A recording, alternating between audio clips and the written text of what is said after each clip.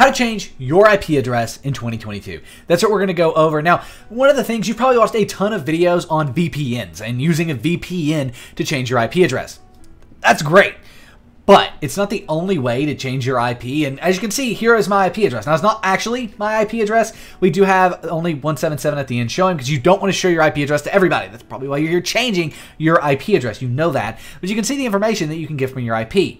First things first, though, before we start this video, you need to baseline your IP. What is your IP address? Well, in the description down below, you have a link to what's my IP address. And it's our website where you can go and get your IP address in real time given back to you. This is mine. Right here it is. 177 at the end is all you can see. Now, VPNs are powerful, right? Very, very powerful. And that's why things like NordVPN do exist, right? So we can go to NordVPN here. I use NordVPN. Click resume. I currently have it off. Click resume. It's going to connect right like so. If we come back over here and refresh, boom. Now, wait, the website's being a little, boom, there we go. Now, you can see everything because that's not correct, right? That's not my actual IP address. That's not actually where I live, right? That's why NordVPN is so powerful, and they are the sponsor of this video. Go to the first link down below, the breakdown.xyz/NordVPN to land here. This is NordVPN's basically page for us, and you can see NordVPN compared to other VPN providers, and you can choose your plan and get started. As you can see, they're currently offering 68% off of a 2-year plan, which is absolutely incredible. I use Nord. I'm not using them because they offered us a deal, which they did. They sponsored this video. Awesome stuff. But I use them. They were the first people we went to because I use them every single day, like constantly. I've been with Nord for I think 3 years now. So there it is. It's on my phone. I use it there. You get tons of multiple devices, and that's the easiest way to change your IP address.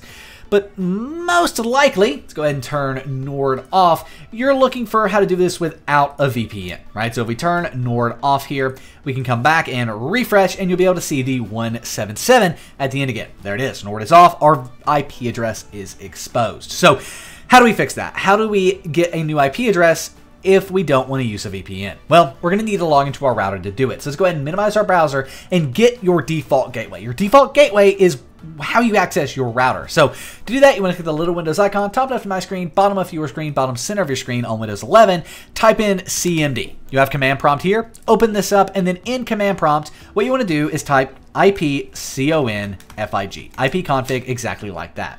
Now from this list, what we need to do is basically take a few notes, right? We need to take down one IP address, and that's going to be our default gateway here. So I'm just going to go ahead and label what it is. That way we know. And then that's going to be, for me, 192.168.1.1. Now, yours may be a long string of numbers and letters. You can try that. However, in some cases, you also have a number below that, right? That's just numbers. Try both. Sometimes you can only access via your IPv6 address, which is that one that's numbers and letters. And sometimes you can use your IPv4, which is what mine is, right? So either one, don't be alarmed if it's a lot of numbers and letters like this one. If it is, just use that one. However, ours isn't. Our default gateway is simply 192.168.1.1. So let's go ahead and open up a brand new tab. And then in this tab, we're going to type in 192.168.1.1.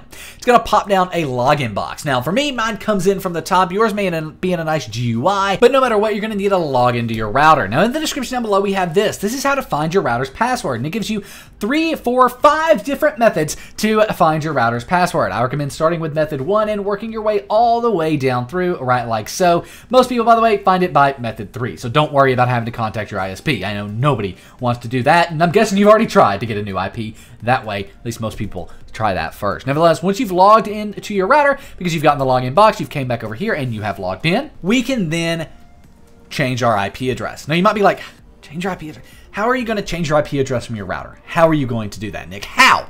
Well, it's pretty simple. All we want to do is come over here to the left-hand side on my router and click on Internet. Now, what you're looking for on your router is your MAC address. Whether it's in security, whether it's in internet, whether it's in wireless, whether it's in connection, it's going to be in a different place for every router. But what you want to find is your MAC address, your router MAC address. Right here it is for me. It's in the internet tab right from the main menu. It's not even in advanced, even though yours could be in the advanced or administrative settings. Mine's not. It's just in internet right here from the start. Once you're here, what you want to do is use computer MAC address or clone your MAC address, right? Either one, it could be a clone your MAC address or clone computer MAC address, use computer MAC address. It doesn't matter what it is. Now, before I apply this here, 0.77, right? That's what this is, 0.77. That's our IP address. My VPN currently is off, right? It is off. So as you can see, 177, my VPN is off. We come back over here. We're using computer MAC address. We're cloning it. Click apply. By changing your MAC address, we're disconnecting from the internet right now, but by changing your MAC address, you're basically changing how your device is represented on the internet, right?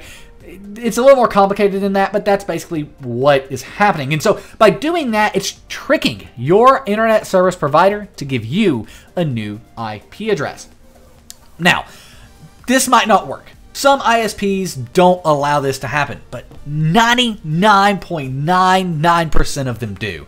I've had Charter, I've had local ISPs, I've had tons of different internet service providers across the United States, and I have never had this not work. I've heard of it not working, but I've never had this not work. And so that's why I'm confident making this video, because it's going to work for 99.9% of people. Once this is finished, though, we'll be able to go back over to our website and show you that sure enough, our IP has changed. Let's go ahead and let this finish. Changing our MAC address has just finished. And as you can see, use this MAC address is now selected. It's the computer's MAC address there, so that's why that's the case. And now if we come back over here to what's my IP address and we refresh, we will get a brand new IP. As you can see there at the end, 0.20 from 0.74. Also want to show that my VPN is not active. We've also got all this stuff, region and stuff, blurred out because we don't want you to see that. But if we come here to our VPN, we can see that is not active, and that is how you can change your IP address without a VPN. Overall, though, it's easier to use a VPN, right? If we come back in here and we activate the VPN, it's going to completely change the IP. So come back over here and refresh, and we can take away right about, wait for it, gotta wait for the page reload, all of the, like, everything, because now it says I'm in Seattle. That's not the case. I'm in Florida. I don't care for you all to know that, but as you can see, our IP address is now changed, very much so. The thing about changing your MAC address, right, is it does change your IP, but it's still not protected. People can still figure out where you live should it leak again and all that stuff. That's why using a VPN is more important than figuring out how to change it in general. But you should now have a new IP address after changing your MAC address here. It's also worth noting in the description down below, we actually have a link to a MAC address generator. So if you can enter in a custom MAC address, you can do that and get a new IP address that way, right? It doesn't matter what you enter in there. So if you don't have a use computer MAC address, you can actually use a random MAC address and it'll work. So that's why if you have this option, you don't have the use computer, you just have to use this MAC address option, you can do that. It's perfectly fine. So nevertheless, that's how you can change your MAC address. My name is Nick. This has been The Breakdown. We'll see you in the next video, and I am out. Peace.